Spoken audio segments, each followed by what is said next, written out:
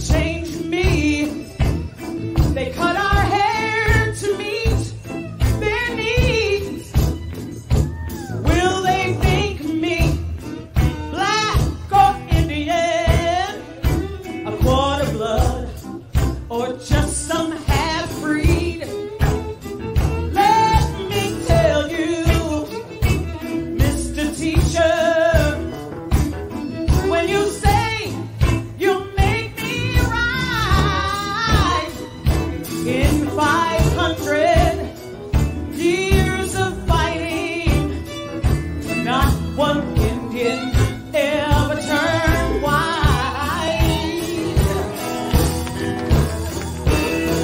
Then there are drugs, on the mountain, Indian drums that you can't hear. There are drugs, on the mountain, and they're getting mighty near.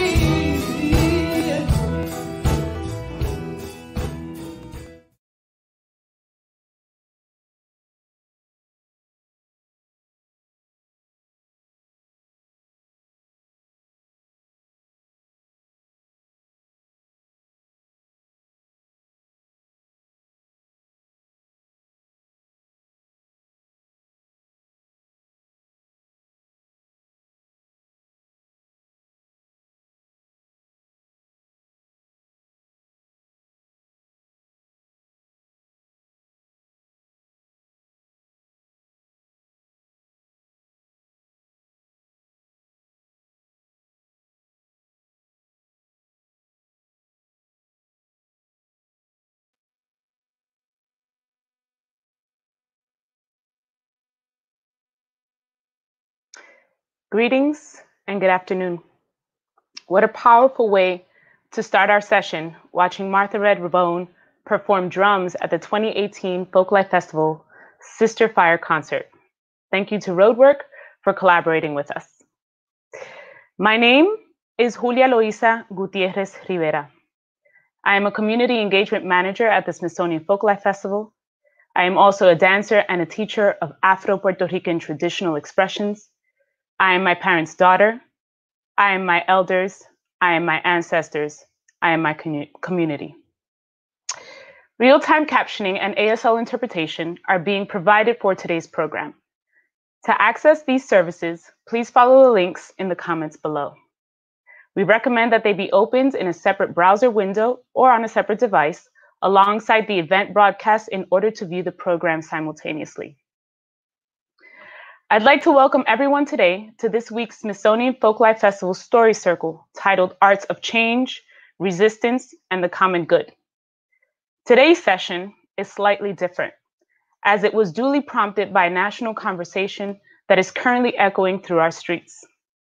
Today, we return to our foundation, the roots of the Folklife Festival, as we turn to the voices of artists who come together in frank and open reflection and dialogue on how they and we as creatives and cultural bearers channel despair, inspiration, and transformation.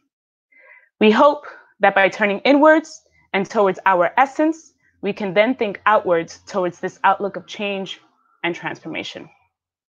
But first, a few words. Earlier this week, the Secretary of the Smithsonian, Lonnie G. Bunch, released a statement addressing the travesty and outrage felt by thousands across this country as a result of the murder of George Floyd, the latest of countless injustices committed to our communities and people of color.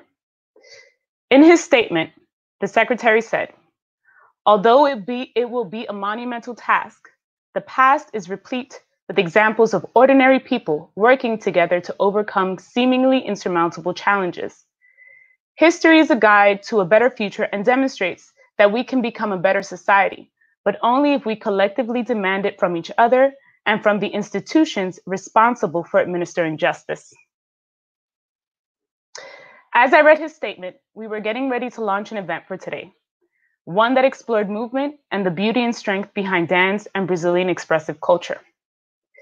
It was not lost on me or my colleagues that this discussion, one centered on celebrating the preciousness of our bodies, the strength of our Black bodies, and the resilience of our breath, was poised to happen while at the same time, just outside of our homes, on our streets, thousands, perhaps hundreds of thousands of bodies, Black, brown, and more, have been taken to the streets for over a week.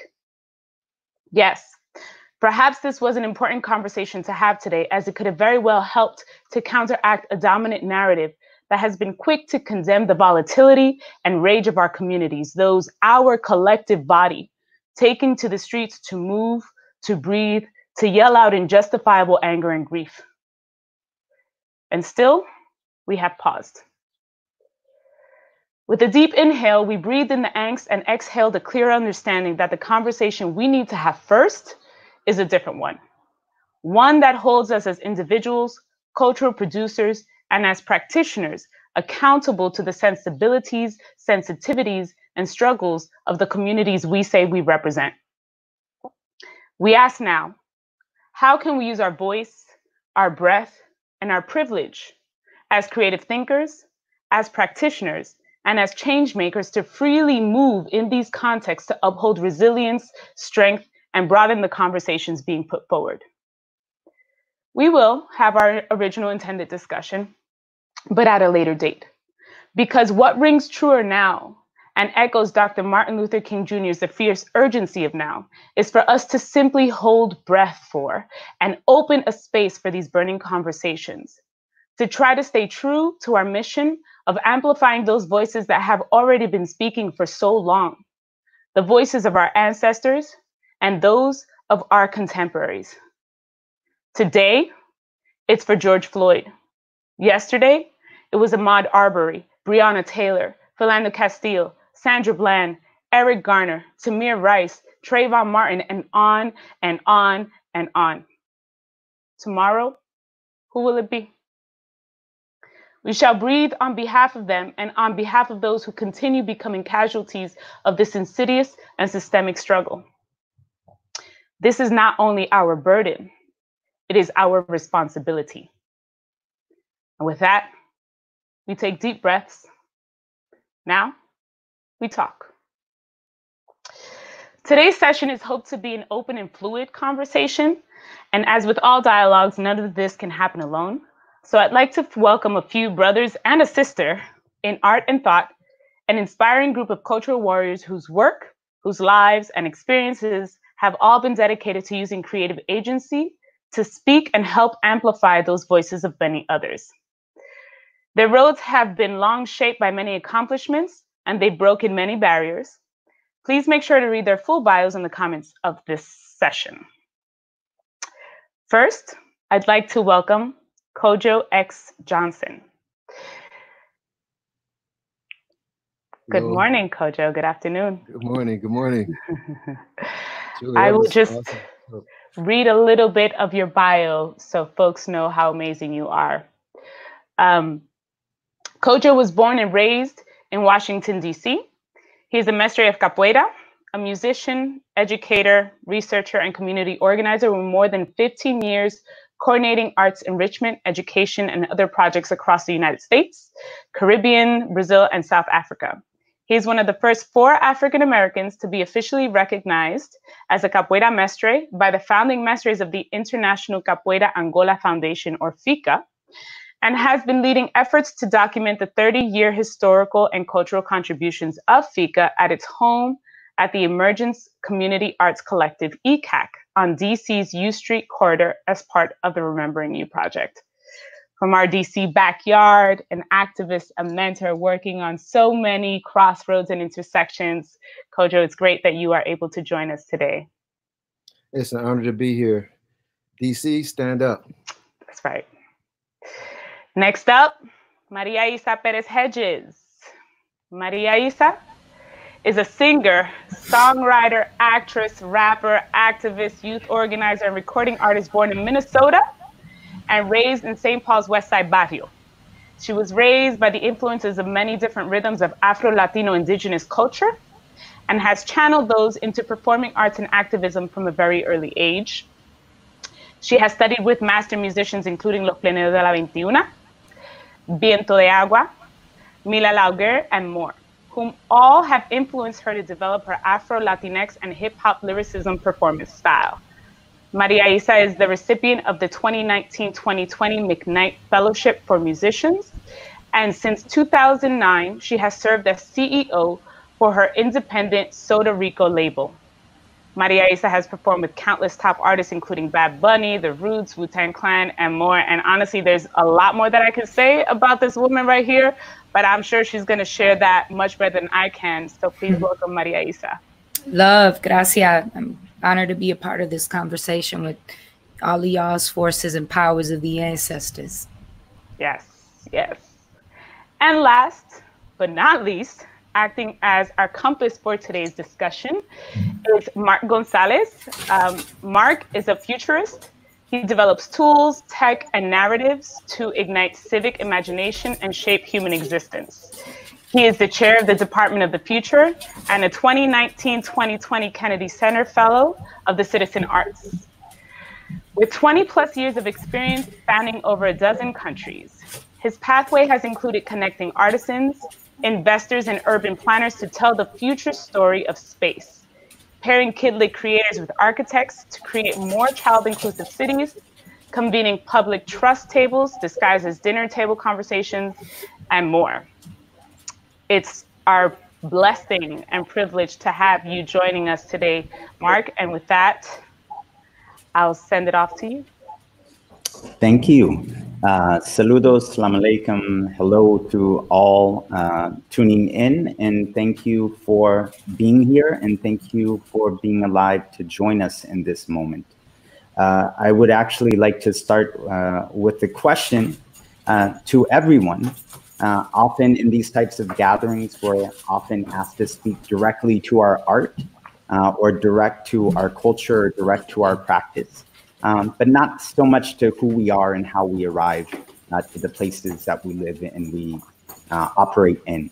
And so with that, and perhaps you could, whoever wants to kick it off, if you will, if you could just answer a simple question, which is where and when were you born?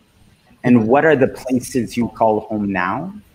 And I'll stress to the audience that we say home versus from, which has a lot of loaded connotations to many of us who've grown up in areas but have often asked to prove that we belong there. Or also the idea that one cannot only be from one place, when many of the people on this call actually have many families, maybe many identities, and maybe even many commitments. So whoever wants to lead with the conversation, we'll start with that question.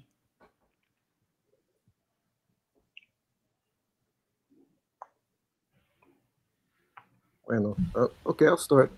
Again, I'm Kojo, son of the Chocolate City. I should say formerly the Chocolate City, Washington, D.C. You didn't say when. I was born in the 60s. I was born in 1967 in D.C. So I'm gonna age myself right up front. But I call a number of places home. I think most recently St. Croix in Puerto Rico for a number of reasons. One of which is just, I don't know if you've ever been somewhere and you just feel like you've been there before, you feel like you belong there, but the people just embraced me with so much love, and both Puerto Rico and St. Croix. And then there's a synergy between those two islands. Places like Ghana, my ancestral home, and Bahia, Brazil, which is over the last, 30-something years become my another anchor for me, where, of course, is the home of capoeira.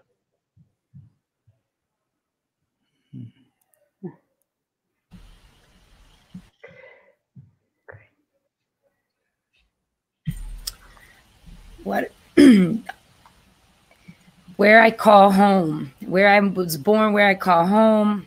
Where I was born was in Hennepin County's St. Louis Parks Methodist Hospital, and taken immediately after my mother was released to the barrio, the first Latino barrio in the state of Minnesota, the west side of St. Paul. Home to me is the Twin Cities, St. Paul, Minneapolis. the cities of Prince and the Revolution. Home to me is Sota Rico, is the Boricua community that has migrated here and raised children of the young lords to children of Santurce, Vega Baja, Ponce, Ajuntas, Fajardo, Loíza, in the frozen tundra of the home state, Minnesota, the land of the Anishinaabe, Dakota, Ojibwe, the land where we say Miigwech to our tribes for sharing this beautiful land that has raised me, and also shared their stories of resistance and unifying how we braid together. Home for me is where the heart and pulse of this revolution of 2020 has started. Home for me are the clubs and the stages that the late brother George Floyd protected. Home for me is the communities of the Somali refugee children that I work with, among the Cambodian, Vietnamese, Mexicanos, Salvadoreños, Colombianos. Home for me is the two rivers that unify us. Home for me is Borinquen. Home for me is every barrio that plays bomba drums is where the heart is, and that's where home is for me. Ooh. I mean, whoever didn't think that you were a lyricist really believes that now. That was beautiful. Right. As I said earlier today, my name is Julia Loisa Gutierrez-Rivera, and it's important for me to say my full four names because that is really what defines my home. My home is where my family is. Puerto Rican, New Yorican, diasporican. I was born and raised in New York, born in Harlem Hospital on 5 o'clock afternoon, rain all throughout the day. And it was interesting because I think that that was the foreground to lead a pathway into being a bombera and being a plenera, which are Afro-Puerto Rican traditions cemented on a spirit of resilience, resistance, protest, and empowerment. And that's a path that's often led with a lot of fire and energy. So it's very important to be walking that with water and coolness. As I said, born and raised in New York, home, many places.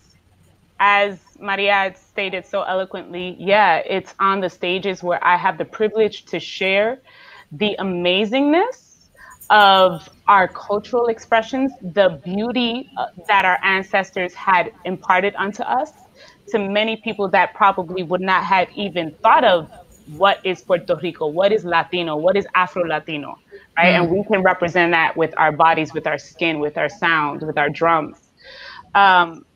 Literally, right now, home is also the DMV, Washington, D.C., Maryland, Virginia.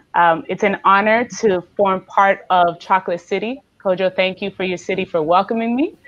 And actually today, June 4th, marks the first year, the anniversary of my starting my official journey with the Smithsonian Folklife Festival. So it's a lot of confluences coming together. Wondrous, thank you. And I will just add in a little bit, which is my name is Mark Gonzales. There's the old saying of home is where the heart is. And I think in this moment where so many of us think of home in terms of passport or where we pay taxes, I'm reminded how many of us have families and children across borders and across nations and across communities. And for us, then home is not singular. And I think we are a generation and a planet that is proving that, even though sometimes our societies and laws are terribly behind what we are actually living. But I spent the last 9 weeks trying to get across 3 continents to my children because of the COVID shutdowns across the world, from the borders to the airports. And for me, home is wherever they're at. I missed my 2-year-old, or my daughter's 2-year-old's birthday. which greatly pained me. And I was like, I'm not going to miss my 5-year-old turning 6 at the end of next month, even if it requires sleeping in an airport at times. Right. And so, and that we do what we do, you know, to get to the people we love, and we do what we do in order to protect and to support the people we love. And right. I think in this moment, you know, when both George Floyd, you know, was denied breath by a police officer putting his knee on his neck for a span of 8 minutes and 45 seconds, when most of us can't even hold our breath for 30 seconds. Right. That if we think about that, and we think of Eric Gardner before that, if we think of Breonna Taylor, and as you mentioned, Sandra Bland, when we think of Trayvon Martin, and we think of Mike Brown, and the names can go on and on. I think that, one, I just wanted to remind everyone that we're having this conversation because we're thinking about the people we love. And how do we better take care, protect, and preserve the people we love, and specifically the Black people we love in our lives, in this moment, to really look at what would it mean for culture, creativity, and art to not only defend Black lives, but to also affirm them in the spaces of Black joy and Black excellence and so many other things. So with that, I actually wanted to open up a different conversation, which is many of you on this call, you know, practice capoeira. You've had the conversation of bombak just kept on coming up yesterday and today. And it's interesting to me that in the title of this group, it very much refers to art and the art of change. But Kojo, yesterday you mentioned really something I think was powerful, which is we often think of art as spectacle, you know, versus our practice is a lifestyle. And I think these are very different things from when we show up at a place to have an entertainment moment, and we show up to a place to have a deep commitment and almost a communion, if you will, with culture. And so perhaps, Kojo, if you could kick off that from, what did you mean by that in terms of how can we do more lifestyle and less spectacle? And then maybe Maria and Julia after that, if you could join in as well, as what are the ways you've seen that done well in the spaces you operate in? Can you say the last part again? What are the ways I've seen it done well? Yeah, so one is how can we do culture more as lifestyle and less as spectacle? And then to even think about what are the places you've seen that happen in, you know, has that been done well? Or are we trying to do something that has not yet been done? Well, I think I guess I'll start backwards. I think we've seen a lot of positive examples here in the U.S. through hip hop, through dance, you know, definitely through music. I speak to you as a capoeirista, obviously, and as a practitioner of capoeira Angola. You know, I came up in the early days of GCAP in the city, Grupo de Capoeira Angola Pelourinho, who really exposed me to the idea of culture as not just a spectacle, but as a vehicle. You know, not just as something to watch. You know, it's a very Western thing where you have the audience and you have the participants, and the audience sits there very coldly and watches, you know, the performer. But, and I'm so glad to have these sisters on here from other African diaspora cultural representations, because in our cultures, be it bomba, capoeira, you know, African dance, plena, I could go on. It's not about there's the audience and then there's the artist, the community. It's a synergy between performer and observer. You understand? So that's already, that barrier is already non-existent. But what I've learned, I think, in my trajectory as part of FICA, studying under Mr. Cobra Mansa, people like Mr. Moraes, Mr. Valmir Damasceno of Salvador, Mr. Jurandir, Nascimento of Belo Horizonte, they really showed me how you can take culture and engage people around pertinent issues that are pertinent to them, and give them a certain amount of solace. Let them know that, you know, I see you, I understand the issues you're going through, and really give them a vehicle for expressing themselves, and really with young people build that self-esteem and build that cultural esteem. You know, I don't mind saying, in most of the African diaspora, most of the Black diaspora, you know, wasn't necessarily cool to be Black or identify with being Black or being African, but we instilled in young Black and Black youth the idea that this is a, you know, you have a proud ancestry. You come from a beautiful and powerful ancestry. Yours is not a story of victimhood, but of resilience. Fast forward to the present context, I think that's a really important lesson. You know, we're not victims. We're not victims. This is a story about resilience and resistance, and that's where that's my experience with it. That's where I come to it from. But there's so many examples all across the world. It's become the norm, really, in the world of capoeira. You know, capoeira is being used as a vehicle to draw attention to certain issues and to mobilize people and to, you know, give voice to the voiceless, to reach out to communities that have been ignored and marginalized, and really empower them through this vehicle as things we call culture, big C and little c. Wondrous. Thank you so much. And let's go to Maria next. I will also say to our viewers tuning in, if there's questions you have for anyone on this panel, for all of us, or even that's just in your heart at this moment that you want to lift up to the world, please feel free to drop it in the chat and comments, and we'll try to get to it towards the end. Whew. Right there with you, Brother Kojo. You know, as a child of Bomba, you know, in plena, what has allowed me to have self-esteem since I was a child was connecting with our ancestors' communication through those rhythms, and having, you know, being blessed to have the parents in the community of village to let us know of who we are, and not to lose that identity of being proud of ourselves and recognize our history that wasn't taught in these textbooks, especially not having, you know, such a strong predominant community here in Minnesota, you know, like El Barrio or Humboldt Park in Chicago, having to fight even more for our spaces and through these racial injustices.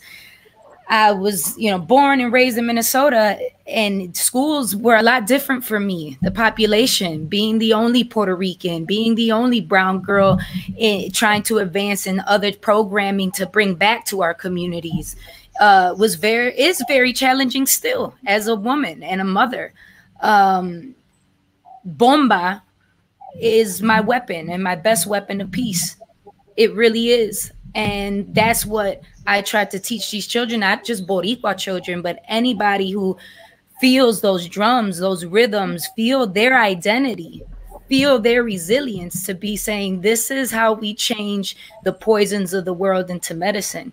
This is what our ancestors left us to keep fighting.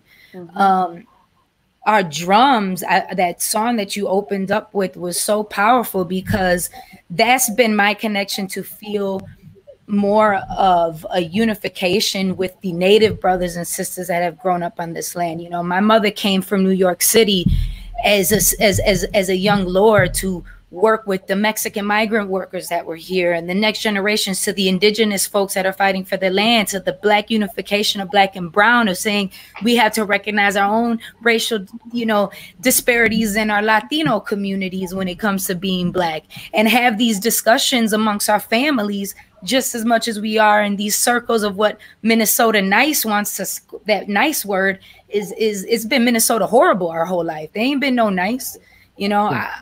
I wrote a song when I was 18 years old saying, Minnesota nice, quítate la máscara, take the mask off, because it ain't nice. Those smiling faces of telling us, you know, our leaders weren't leaders. I remember them saying that you activist week as a kid, saying you made up a woman named Lolita Lebron. I mean, there wasn't Google back then, you know. Maria, this is nonsense. And that was, as a kid, whose your mother calls you Lolita, you know, like that was heartbreaking. That's like somebody saying, you know, to the sister that Asada Shakur is fake, that Angela Davis is fake. And they try to break our history. But when we have our centers, that are led by our elders, that have been these safe zones and spaces through the practices of bomba, plena, capoeira, you know, and inviting other cultural rhythms and other folks to say, share what you know from your ancestors and your survivors, so we can all, you know, vamos a comer todo junto, let's eat. It's not about your oppression, their oppression. This is a systemic colonized world that we all are living and breathing for our grandparents. People are going, times are so hard. And yes, trust me, man, the names that you have mentioned and some that you haven't, I've known who were killed by the police, you know, here in our cities. And the way that we've been able to continue to grow and even give birth has been through those rhythms of bomba. And now within this COVID and being trapped to not have those spaces to go to, it's even more important to remind ourselves that the space is where the drum is. And we have technology. Our ancestors didn't have a way to communicate with their primas across, or that's a privilege that we have to utilize as a tool in this time of resistance.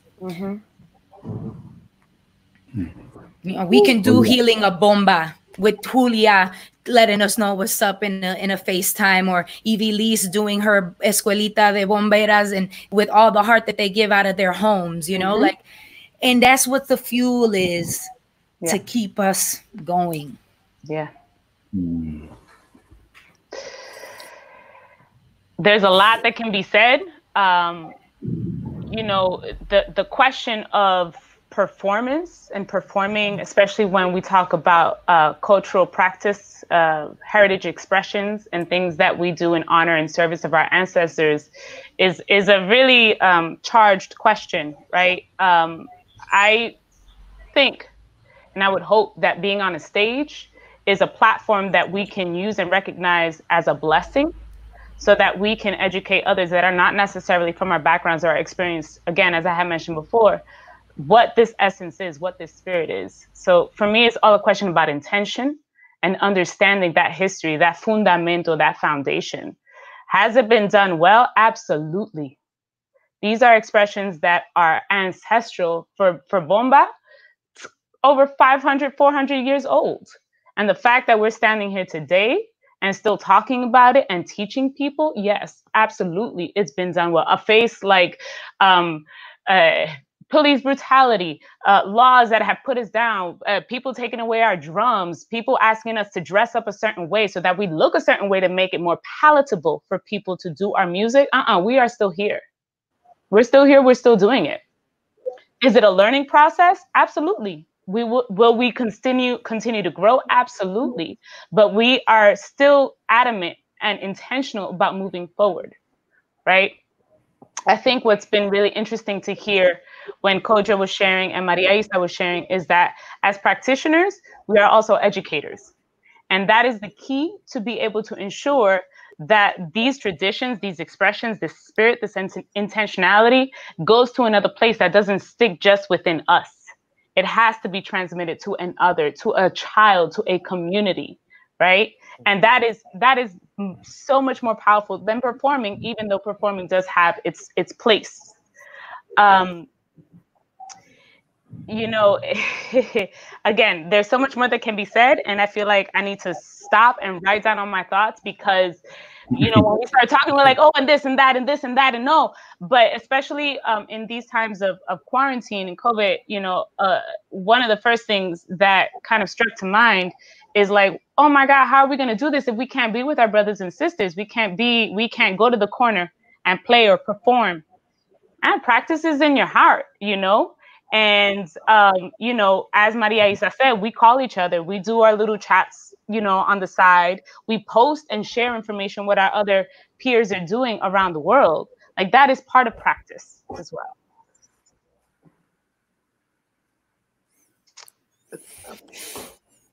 Julio, are you finished? Yes.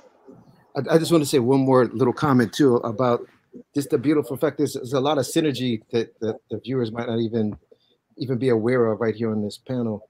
Just and I just wanted to speak to the idea that in times of adversity, like now, hardship, oppression, how these walls break down between these perceived cultural barriers. So, you have bomberas side by side with capoeiristas fighting the same fight. Both of them tools, historically been tools of resistance, right? So, you see a lot of people coming together that previously might not have been together at the same table, in the same discussions, in the same struggle. We all been in the same struggle, but they realize it, I think, now we're in the same struggle. And to that effect, I even started a project I'm never going to hear the end of, I don't mention it, called Ritmo Resiliente, which brings bomba from Puerto Rico and capoeira Angola from Brazil to the people on the island of Puerto Rico, St. Croix. Hopefully DC will have another iteration of the whole thing, but really important how on the ground, how these things come together and how we put down these barriers, or we cross these barriers, and these perceived cultural barriers and linguistic barriers, and we're aligned, But I just wanted to touch on that, just how beautiful and powerful this is, how powerful this time is. Yeah. And maybe if we could use that to springboard to a different question that both we had originally planned and that I see surfacing up from some of the audience.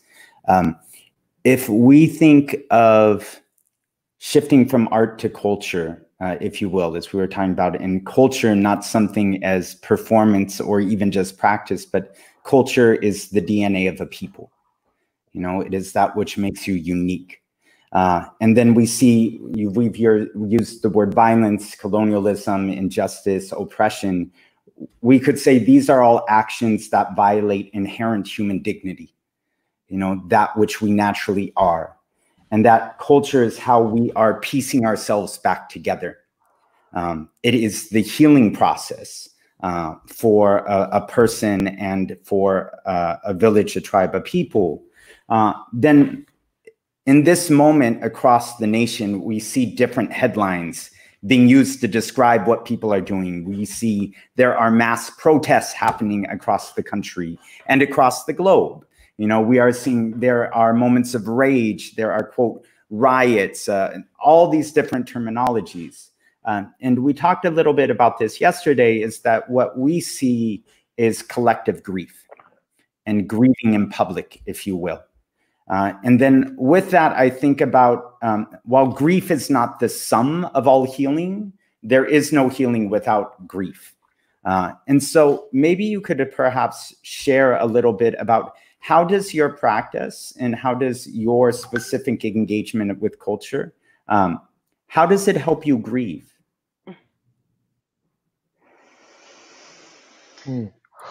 Wow. Grieving. Yeah. Is heal. Okay. It's, being here and, where the world is saying George's name as they should. Everybody say all the names, I have to say another name today of Ashley Johnson, a 29-year-old woman whose body was found shot in her car last night after curfew. Black woman, 3 blocks away from where I live, where I can't be at right now to protect my daughter, who is the joy. So the process of grieving it's hard to grieve because I am a mother and I have my daughter, and her form of communication right now is emotion, and me trying to just keep her to know happiness and joy as the emotions and not anger and crying and the frustration. I have to decompress all of that by finding a space near to those in my culture who are feeling the same way. Mothers that are Black and brown mothers of newborns and infants, and connecting through social media to make sure that we're okay and that our husbands are okay. As a woman, you have to be, they always say the man is the household. The woman has to make sure that everything is set forth so that the man can be the man, right? So that he feels safe and secured and not fall into the cycle and the chains. Like, you know, we're all trying to break the system before all this and now even more. And I find myself still yet not having enough time to grieve for George, for somebody that, you know, I knew to grieve. I mean, it's been 4 years since Phil got shot and killed in front of us. Philando Castile to y'all, but he's Phil to us, who offered free meals to our children in our Bomba en Plena summer groups. You know, so it's like the grieving has become calloused, like the way that my hands feel. And so from banging on drums since I was 5, you know, the grieving for all of us is callous. So when you get calloused, you feel that, hey, what else pain can I can't feel. So I'm ready to do whatever it takes. And I'm feeling calloused at 33. Y'all have been mentors to me through your work. Our children have calluses that are the calluses of destructions from militia and their countries that have migrated to make this their home. So the grieving process has been very difficult because we haven't had time to grieve and find closure in our healing. How are we doing it? Listening to our ancestors, feeling them, praying to them, calling upon them to give us strength of our creator and the elements of this world to be healed amongst all of this destruction. Yeah. You know, it's interesting that as bomberos and as pleneros, whenever there is a grave injustice, you know, albeit on a worldwide level, a community level, or in your individual family home, one of the first things that we do to kind of seek that sense of reprieve and resolve through the grieving process is go to our drums, is go to our music, to go to those bates, those ciphers that we create to be able to manifest ourselves. As a dancer, because that's principally what I do within the bomba world, it's a space for me to be able to shut off the mind and to let body and spirit speak. Because just as with grief, especially as the way that Maria was referencing it, you know, it's not just George Floyd. It's not just what happened yesterday. It's what's been going on for thousands of years that we carry within our bloodlines. And it's very hard for us to articulate that and even to perceive that, right? When we shut this out and we let the heart and the spirit soar, that's when we can channel, right? That energy, that essence, that release that we need. Because words are never just enough.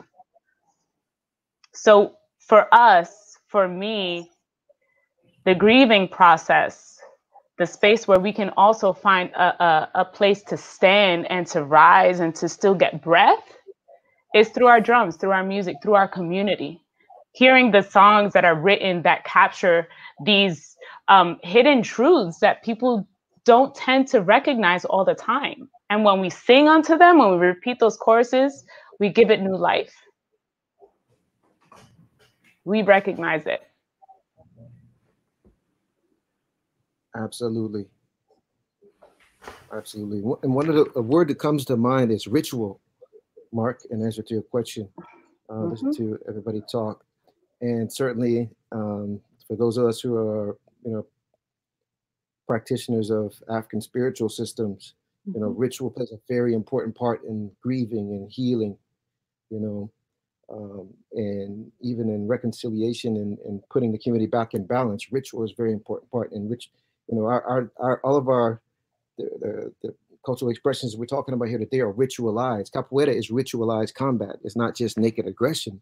It's ritualized combat. It's steeped in oral tradition. It's steeped in historical kind of reenactment, kind of replaying a story, which oftentimes what ritual is.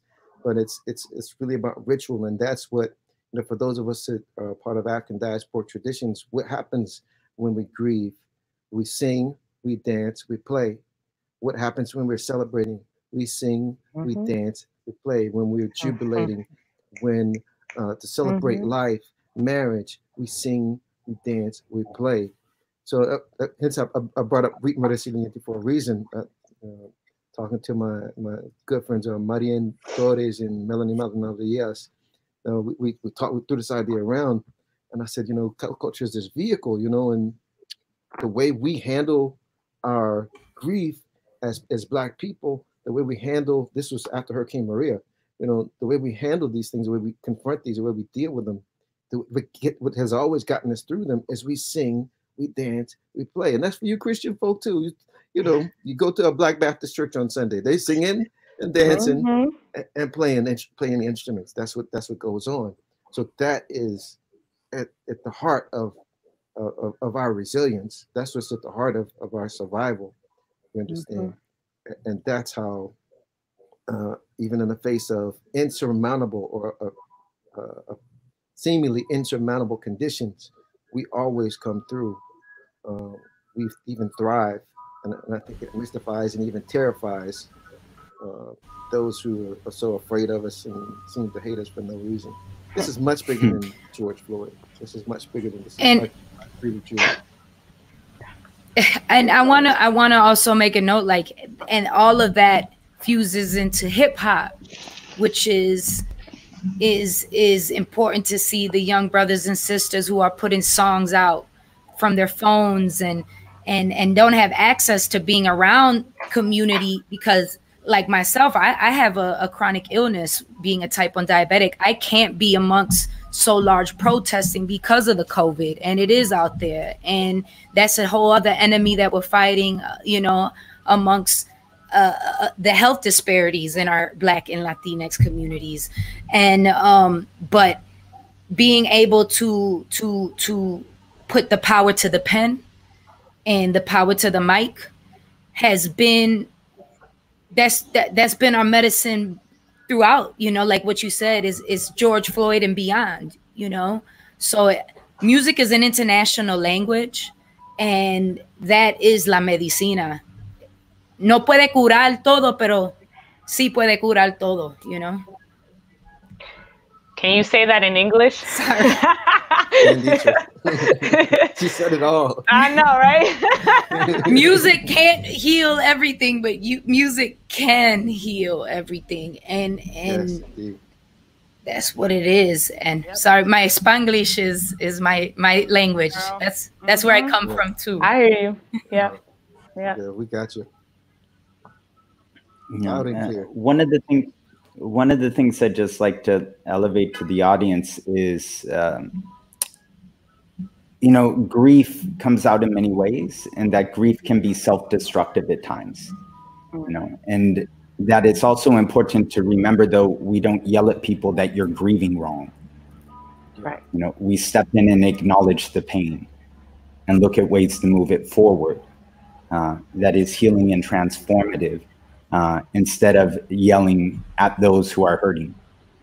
And I think that's something that we all can hold up in this moment, where everyone wants to debate about what people should do before acknowledging pain.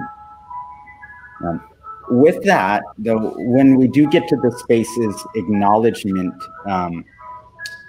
then there gets to where to from here, if you will. Arundhati Roy had an amazing article at the beginning of the COVID crisis, which we're still in the middle of globally, that we just literally passed 100,000 deaths in the US about 10 days ago, which now doesn't even seem like the largest issue in the country. But literally more people died from COVID in 2 months than in the nearly 20 years under the Vietnam War. And that we know those who died were disproportionately elders, Black bodies and brown bodies, and those who are previously called low-skilled workers, but now we understand are essential workers. And in the middle of all of that, Arundhati Roy writes this article about the portal, about the moment of globally we get this great pause, quote unquote, where the earth is stopping. And we see carbon footprints and emissions going down. We see that people are having a moment to actually lean into what matters and who do I sit with in this time, when I may be able to lose anyone. And one of the things that I'm reminded of, though, is that a portal starts in one area and then it leads you to another. Yeah. And both you have to go through the portal and then also you emerge somewhere from a portal. And I'm thinking about that other space because we've used in this conversation yesterday and again today this word resistance. But linguistically and etymologically, resistance means the refusal of something. And I think about the people I sit with and I think about my children and I think about my loved ones, and I want to do more than refuse for them. I want to do more than resist for them. I want to build a world for them. You know, and a world where they are affirmed, loved, embraced, and thrive. And I think about that. And so I want to know from you all, on the other end of the portal, you know, what does that world look like? The world after this moment, the world beyond resistance, you know, the world where the things we speak about have begun to or have fully emerged. If you could maybe spend a couple minutes, let's say 2 minutes each, to offer up that to the audience in the world in this moment. And then we'll close with comments from Julia. You, as a mother, I want my daughter to be, she's 1 year old. I want her to be 5 years old. I want her 10 years old, 5 years old. I need 5 years old to tell me, Mommy, what were the police? What's the police? And they were an army that killed people that looked like my dad and you and our family members. And what, you know, kids not even having to remember the injustices that we have faced as people of color and indigenous folks amongst a war with police brutality. And that's what we're it's beyond police brutality. This is systemic brutality. And that's where I want to see the growth of resistance, resilience, revolutionary, to evolutionize into abolishing these systemic injustices and a whole clean limpia. Like, we know how you feel when you need to get your head right? That feeling of purity and being able to breathe, making sure that we don't hear those I can't breathe anymore because somebody is taking our breath away. As much as we're here breathing, the stomach that I feel, what I feel inside, it's hard to breathe. Because the reality of it all is that that's what it is. The law has the ability to take away your breath and your life. And hopefully this is the moment where we're not allowing our children to have to worry and be scared of the police, to be worried of a system that is going to take away their innocence and their breath.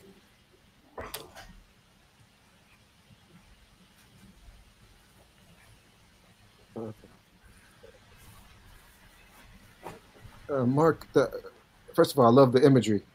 I like to speak and think in proverbs, and one of the I learned from Ghana. It's a concept called sankofa, which is basically go back into your past to retrieve something that's useful for your present and your future. And I think again, interestingly enough, we're all representing these traditional art forms that are brought forward from our antiquity. And if you've ever been in a traditional culture, if you've ever been in a village, let's say, be it in Africa, Asia, whatever, one thing you'll notice, there's not a bunch of police maintaining order. In traditional societies, you didn't have police roaming around, bopping people over the head to maintain some kind of social order. Social order was within people. It's within us. A sense of right and wrong is within us. So what I'd like to see is let's dial it back to that, where we do right to one another because it's right. Let's in this future, on the other end of that portal, you know, we coexist with each other, and difference is a good thing. We learn and we benefit from our differences, be it racial, ethnic, gender, you know. We on the other end of this portal you're describing, you know, we'll listen to and respect our women. Do you understand? On the other end of this portal, we'll within our groups, you know, because rarely discussed point, you know, this colorism and anti-blackness within each of, you know, these cultures. We'll you know, we can unpack and deal with those kind of things. But going back to what you said about, even though we express and respond to this oppression, to things that, you know, the way people are protesting right now, you know, it's almost like they issue out the hardship and then they dictate to you how you're supposed to respond to, you know, be tame, show up at this time, march on this route, and that's how you're allowed to express your grief and your anger at how you're being treated. But in the future, like I agree with Julia, there's none of that. Real freedom is being able to live in this world on your own terms, as yourself, without having to assimilate someone else's accent, hairstyle, you know, without having to wonder if you're going to come home alive from a trip to the bank. You know, that's a whole nother story. You know, to wonder about your kids when they go to school. You know, there's a post floating around. Somebody asked a kid, you know, small, you know, young black child, what do you want to be in the future? He says, alive. You know, we want our children to live to fulfill their potential. So, you know, in this future portal, you know, human beings expressing the height of their capacity and the height of their potential should be our concern. Not, you know, how do we keep one person at the bottom or keep some people in the bottom, or how do we avoid being utterly destroyed by one small minority of people, actually. You know, how do we, you know, and how do we bring this into, we've got the tools to do that. We've seen the examples of it. And most of these cultures that have been all but annihilated. You know, I know my sister there is on indigenous land. Those of us come from indigenous traditions. We've gotten examples already. We've learned, we've been taught. Let's go back to those lessons we learned. There's so many. There's so many in our antiquity. Let's go back and learn how to be civilized again and human. Thank you. And then I want to add one thing before I pass over to Julia, both for her answer and for the closing remarks. One of the things, you know, to just lift up again that you mentioned, Kojo, was we've outsourced social order. Yeah. And I think that's something really powerful to think about when we think about individual agency and inherent dignity. And how to bring that back, to reclaim, to recenter, to recalibrate that. But to also lift up, we've outsourced it in a time where we have both disposable plastic and disposable people, where we've siloed generations, where we are asked to imagine a future, and how bold we can imagine is a future where our children live. You know, and for some people that I think would be just the base, you know, not even a bold, but just there's a future where my children can live. I did want to lift up one statistic. I think that Maria, when you had mentioned, you know, our children and the calluses they carry, you know, so much like ours. I also want to remind us all that our elders also carry many calluses. And I think that in some ways we've siloed our elders and we've sidelined them. Yeah. And that I do wish in this time where the world feared that in 24 months we may lose half of the world's elders. Like that was a legitimate fear. that maybe we can lift up a time to say that our elders deserve softness as well. Yeah. And maybe if we can offer them that, they can be the ones who then weave it back to the children. And so I'll leave it at that. And then last, both answers and remarks for Julia. Sorry, I keep muting me. There's a lot of tension that's happening. So if I forget to unmute. But our elders are definitely calloused. Having that conversation with my mom, who's with me, and feeling defeated amongst themselves because they've put themselves at the line and they've lost so many of their brothers and sisters in the movement, and they've sacrificed so much.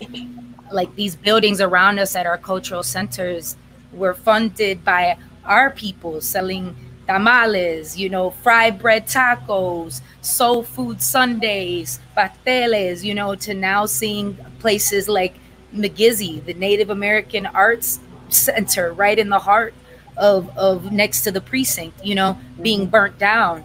Our elders are feeling that they're weeping just as much as the ancestors crossing the Middle Passageway when the blues note was created, because the blues note was created by the weeping of feeling scared, feeling how are we, where we can't be defeated, and feeling where do we survive. So it's even beyond just the calluses. It's PTSD, and it's a hatred that's coming out as well. Like there's like, how do you cure the hate? Because they're killing Black people. There's Native American women missing on our blocks, and Black women being killed, and no one's talking about that. No one's talking about that, and they're saying we're investigating it. Well, the hood doesn't need to investigate. The barrios don't need to investigate. We know what's happening because we're scared. We're in danger, and we have lost our spaces, but we haven't lost the soul of those spaces because we know how to rebuild. And our elders are teaching us that even amongst their own confusion is we've rebuilt. So now te toca a ti. It's on you guys. Yeah. I feel like I have to take a deep breath at this moment because it's quite apparent that there's a lot of energy that we're both feeling and we're both, you know, receiving at this moment. To I guess answer or try to answer your question. I mean, the three of y'all have touched on a lot of things that, you know, I've been thinking about, and I think it's just clear that we share same wavelengths. I think what I would like to add to that is if we can start also expanding just that thought of that spectrum, to really live by the truth of the circle, right? Many of our traditions, of our practices are cemented on this idea of a cipher, of a circle, of inclusivity, where it's an equal playing ground. Everybody's voice is there. And I don't mean to say like, you know, to try to sugarcoat or think about the future in rose-colored glasses, because that's not the intention at all, is essentially to say, yeah, you know, we're all present, and to try to get to a place where if we have to explain who we are, it is not in the intention of having to justify who we are, simply to celebrate the differences and the beauty from which we come from, right? Because we all have a place in that circle. We all have a place in that circle. We can keep going. I'm sure there's questions and comments that are being shared by the audience. But if not, you know, we can probably all take a deep breath. Can we all take a deep breath together?